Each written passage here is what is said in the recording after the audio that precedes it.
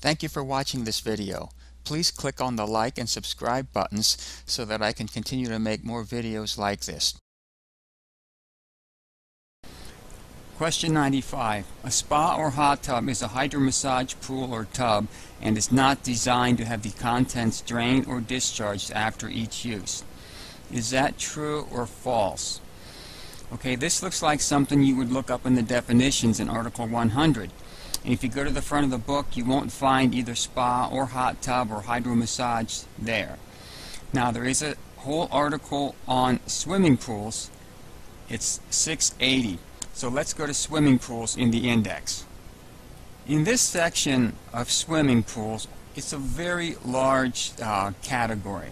We can see we have fountains and similar installations.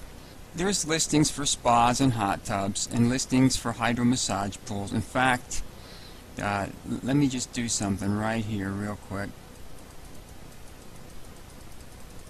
Here, this column continues. It's got spas and hot tubs, and it's even go up a little more. Hydromassage bathtubs as well. So we know that we have lots and lots of things with this swimming pool, and you can go through those sections, and those are listed under Article 680 also. But when you have something that's that encompassing, let's look down here, 680.2. That tells me that the definitions for the things relating to swimming pools, fountains, and similar installations I'll find there instead of under. Like if I went to fountain 680 and Roman numeral 5 to find the definition, I wouldn't find it. I'm going to find it up here, right at the beginning. So I'm going to find the definitions for spas, hydromassage pool, hot tub, and that kind of thing. Now it's asking us the definition on a spa. So let's go to 680.2 first and look for a spa. And then if we have to, we'll go for a hot tub or hydromassage pool.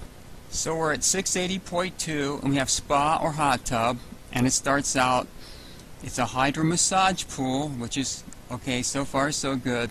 And if you keep reading down, and here's a key here. Generally, a spa or hot tub is not designed or intended to have its contents drained or discharged after each use.